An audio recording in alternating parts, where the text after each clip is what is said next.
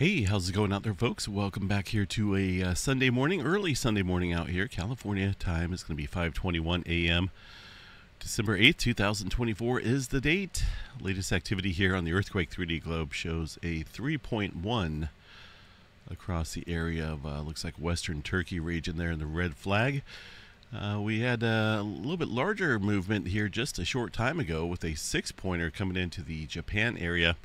Well, actually off on the Kuril Trench. Fairly deep earthquake here, 137 miles deep here, right in the center portion of the Kuril Trench. Been watching this here for quite a while.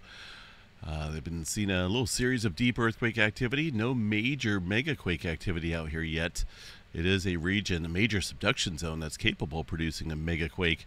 And it's been a little while. I've been watching this area for some potential larger movement for quite a while. 6.1 is actually fair, it's a large earthquake, but fairly minimal compared to what the subduction zone can stir up out here. In fact, prior to the 7-pointer over here across Northern California region, we've seen a pair of deeper earthquakes here across that trench zone. So keeping an eye here on both regions today. We may see some larger adjustment back here across California today following the deeper activity. It's just the way the plates work out here. And let's go ahead and check Northern California, see what we have going on, see if they're actually reporting the earthquake activity out here this morning. I do see some time gaps here, between about 2:30 and 3:30 in the morning. They're claiming that, well, actually longer than that. Let's see here. Yeah, about 2:25 to 4:46, over 2 hours here of no earthquakes. Again, I find that kind of hard to believe here, but it is what it is. There's some of the earthquake activity coming in right now to the Petrolia station. That is earthquake activity out here. It's not showing up on the Dinsmore station, so these are generally light earthquakes, probably around the 1 range, maybe 1.5. Nothing being reported, though, in terms of that magnitude. It seems like they've stopped reporting the smaller quakes out here. But we're still getting some movement out here. According to the USGS, overnight, a couple more 3s out there. And again, there's that 2-hour window of nothing being reported. It's been a trend out here across this area. So we still got the movement stirring up out here in Northern Cal. We've got deeper activity here across the Kuril into the subduction zone. We'll watch both of these regions here today, see if we get an uptick on one of the areas out here. Further out, let's go to the Earthquake 3D globe here, see what we have. Since this morning's update, some newer activity here across the Himalaya regions westward, northwest of Nepal area. Some deeper activity triggering there into the plate boundary. 4.2, that's going to be this area up here, actually off the plate boundary here into eastern Afghanistan. 119 miles deep here. Super deep earthquake into that area of the world. But it's been quite active out here across this region. The Mediterranean, some 2s and 3s out here, it looks like today. They still have the 5.2 up there across Iceland. I'm a little uncertain on if that was the correct magnitude or not. The Icelandic earthquake folks there were reporting that as a 3.5. Nothing new to report across the Atlantic Ocean. And typical movement here across the trench zone there, the Middle America Trench and the South America area along the Peru Chile Trench. Seeing some movement, but still nothing of any abnormal activity. The states out here, aside from California, let's go ahead and check out, let's see what's going on here in Southern California. Looks like things starting to light up in a little cluster here, little separate region of the San Jacinto fault zone. Mostly smaller microquake activity out here, but they are reporting. It's weird that they report a lot of the small microquake activity here in Southern California, but not Northern California. You got to remember, for every magnitude 5, there's going to be a number of 4s. For every magnitude 4, there's going to be a higher number of 3s, and so on. And, as you can see, occasionally, seems like once every 6 hours, they'll report something under a 2-pointer.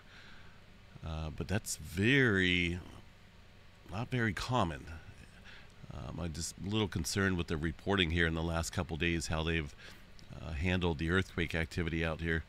The seismograph stations out there are there for us to watch. There's another earthquake coming into the Northern California area. This one is showing up on the Dinsmore station. And with that amplitude count right there, probably going to be about a 2.5 or so. So we'll see if they report this earthquake or not. I don't want to stay up all, be up all night watching the seismograph stations pointing out all the earthquakes that they're not reporting. There's been a number. Also, just a short time ago, well, there we go. 2.9. I was off a little bit, so I underestimated the magnitude here. At least they reported that. Goodness, it's pretty quick. 2.9, that is showing up there on the seismograph stations as noted. Some space weather activity to discuss out here. Let's go over here to the Solar Ham site. SolarHam.com is the site for generally some neat space weather links out here, and a lot of information here with regards to solar flare and aurora potential. We had an X flare, fairly decent X flare overnight. Let's see what that's going to be, this line right here, peeking up into the X flare category. Take a look and see what the magnitude or the level was. X 2.2 from sunspot number 3912. It does look like it's over here on the western limb. I believe it's from this area. Let's see, 3912. Yes, it's going to be right here. So somewhat Earth directed. A little hard to tell in terms of the complexity here with this black and white image. I'm used to the magnetogram here, the colored image, so we can see the complexity of the sunspot, but this has been offline here since the 26th of last month. I don't know when it's going to come back up. So kind of hard to tell in terms of, possibly forecasting the stronger flare activity. It's super hard to tell, so we just got to go with what the percentage is out here right now. There's actually a fairly low percentage in the last couple days with 5% chance or probably less of the potential for an X flare, but sure enough we had one come in here. Looks like Kevin caught it here fairly nicely. X 2.29. There is the solar flare on the UV filter at 0906 UTC time. There is somewhat of a coronal mass ejection. So far it looks to be heading mostly to the west of the Earth-Sun direction here, so no major roars in the forecast there. And I guess we'll continue to watch that sunspot. If it's going to pop off one X flare, it's got a potential there, maybe doing another one. 3912. Here's a little visual, the visible solar disk here. This is actually from yesterday, though, so that's going to be that sunspot region. A couple other sunspots out there as well, but again, complexity-wise, it's hard to tell exactly, what the possibilities are. Here's a little sketch image here. I'm really not used to reading the this type of chart here, so hopefully they get that magnetogram image back up. This one right here, it's very neat and helps identify areas of complexity within sunspot cores. Like up here at the time, this looked fairly complex. This is again over almost 2 weeks old since it went offline. All right, let's check out anything weather related. Just general thunderstorm activity out here over the next couple days. Really nothing of any major severe weather activity. There's some rain coming in here as we head into early next week. Slight chance of severe weather as we head towards the middle of the week here across areas of the eastern portion of the country. A lot of colder air coming down behind this frontal boundary, interacting with the moist, warm air, creating that convection band there across the eastern areas of the country. After that, maybe California getting in on some rainfall.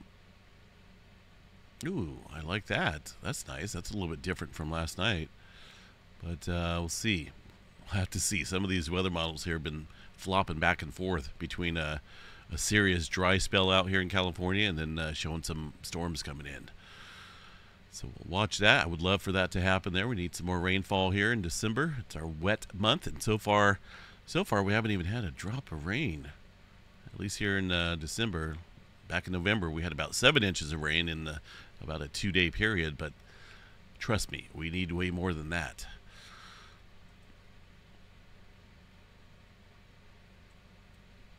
Yeah, 2.9 right there.